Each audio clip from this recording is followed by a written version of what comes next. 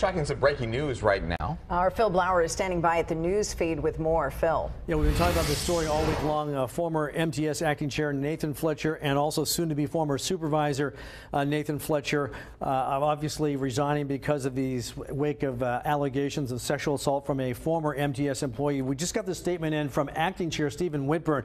He's calling a special closed session of the MTS board of directors to discuss these allegations made this week by the former MTS employee and provide direction as the board may deem appropriate. That meeting next week, the day and time to be determined on Monday.